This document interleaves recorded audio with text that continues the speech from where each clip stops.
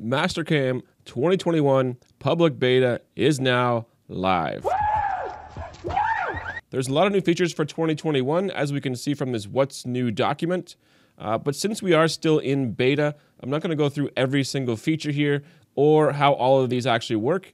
Obviously, things can still change. However, I do want to touch on the big ticket items, and what I consider big ticket items are new toolpaths. Plus, at the very end, I want to go through what I think is the absolute best upgrade they've made outside of these new toolpaths.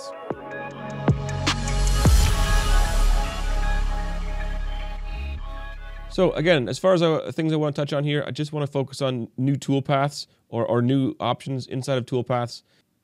So to start off this tour, we're going to launch into the face mill toolpath and just build this as the default for now. So this looks like your normal facing toolpath would, just a couple of cuts going straight across the part. That's great. So the addition in facing is this option down here called roll in. So I'm going to checkbox this, give this a radius, and let's have a look at the difference. You can see what happens now is the toolpath actually starts with a rounding motion.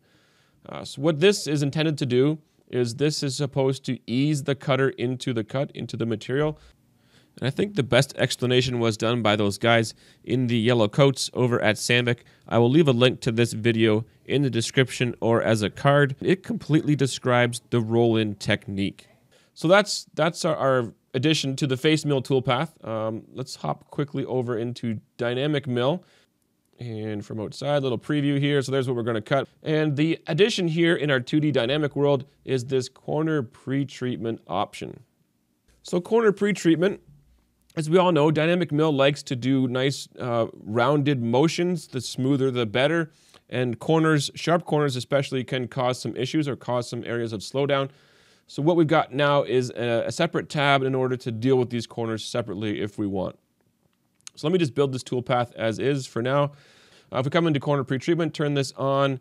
Let's give it a step over. So I need to give it step downs. And let's go with a 0.2 radius in the corners. I can't really tell in this back plot, but you can see there's some motion going on. So let's go into our back plot one more time. And what you'll see now is these corners being dealt with kind of before the toolpath then gets going. So there's the corner being dealt with, that corner, and then the last one, and then we get into the toolpath. So you also have the option of, only doing the corners. Maybe you only want to deal with corners to start. Maybe you're not worried about the rest of the toolpath, so you can do that here with corners only. Include corners will do, obviously, everything we just saw. So that's the two options inside of toolpaths that I wanted to show. So let's have a look at now some new toolpaths. You'll notice down in the hole making section, we've got some additions here. Chamfer drill and advanced drill. So advanced drill will work on this part, so let's launch this guy up right now. This pops up because, again, we're in beta and there isn't default set for this new operation quite yet. But again, if you are dabbling around with this, just don't worry about that prompt, just click OK. So basically all we need to do here is the same thing as we would with any other drill, just select the hole that we want to drill. The difference here is our cut parameters page. So now we can define specific amounts of moves with movement types. So my part here, I've made it quite simple to deal with. This top section is 1 inch. There's a gap of 1 inch, and there's an additional section of 1 inch.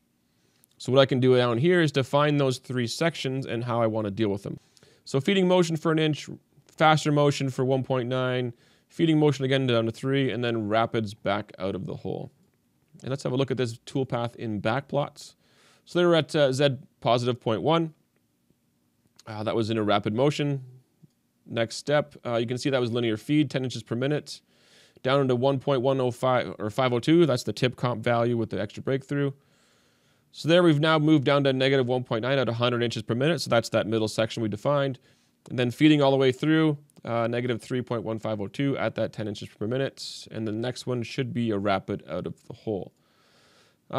So it might seem kind of trivial that works, but in the past this has been a custom post, a custom drilling option, which is now you can completely define multiple steps, multiple feed changes, reversals of spindles, coolant on and off, spindle speed changes, everything, and it all will work in your default post. So here's my post firing up. So there you can see the drilling operation. It is all longhand.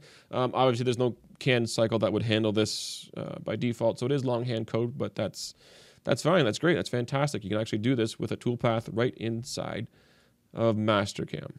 So let's leave this part for a minute and we'll go look at the chamfer drill operation, and then we'll come back to this and look at one more operation in a second. So I'm going to load up this plate here.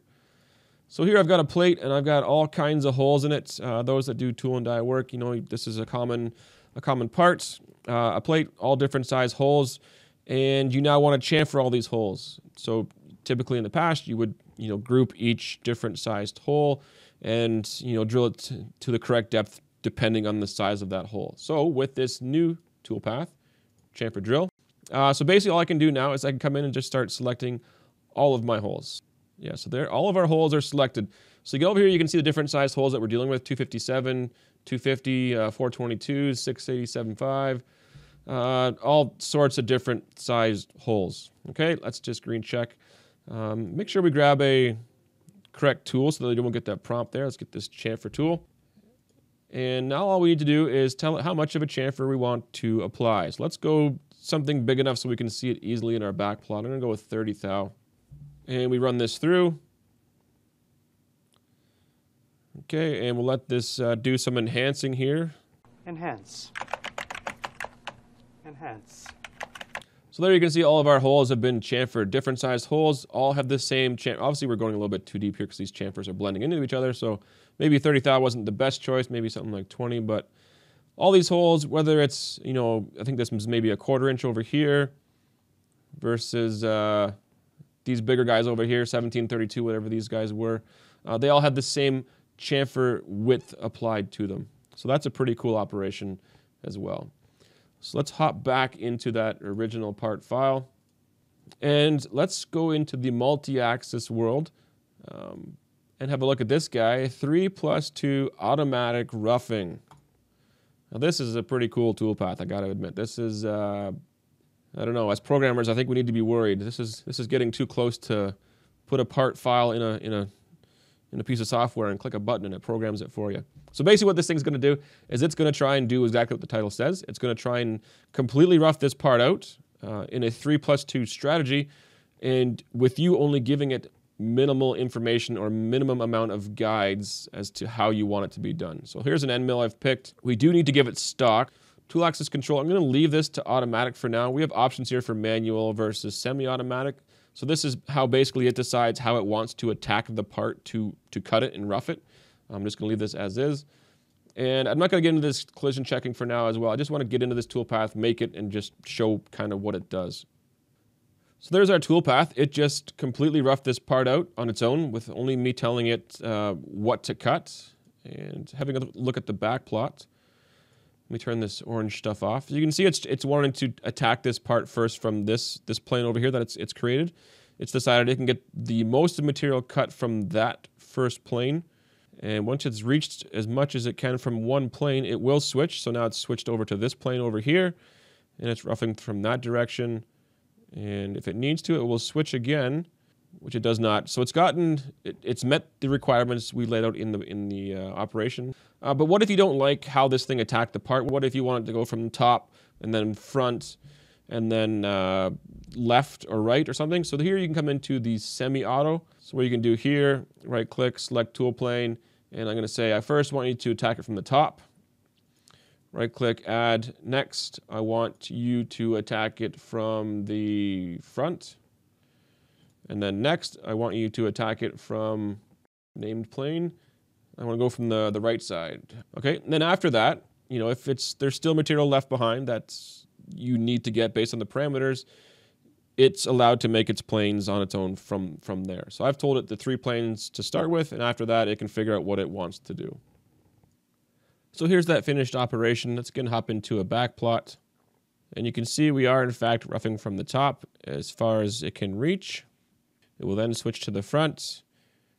And then finally, if needed, it would go to the right. But since it met the requirements of the roughing operation, it doesn't need the right. So the operation has stopped there. I guess before we get into the thing that I wanted to talk about the most, which is the thing that I'm most excited about in 2021, a few things about the public beta. Number one, you have to be on active maintenance to be able to download and preview it. To get access to this public download, you need to log into the Mastercam website, so you must be registered there as well. And another thing to keep in mind, this is beta. Beta is the key word here. Beta does not guarantee that everything works 100% bulletproof. So if you are the least bit weary of posting out code and running it, then maybe beta is not for you. But let's hop into what I am most excited about in 2021. Okay, so I'm going to go through this one time and we'll see if you can pick up on it. So what I'm going to do right now is just try and make a stock model. So I've clicked on stock model. I'm just going to make it from my original stock setup, and I hit green check mark, and that right there, if you picked up on it or not, that is what I am most excited about in 2021. You may not have seen it, but what happens in 2021 is when you click on stock model, I've already made one. Keep that in mind. I've already got a stock model made. This is a new stock model again. Notice the name at the top. The name is auto populating. This is fantastic. You can't imagine how many times I've wanted to swear about having to name my stock models something generic. So this is amazing. This is what I'm most excited about. This is by far the best thing in 2021. So whoever did this, I should be buying you a coffee or giving you a high five or something, because this is amazing.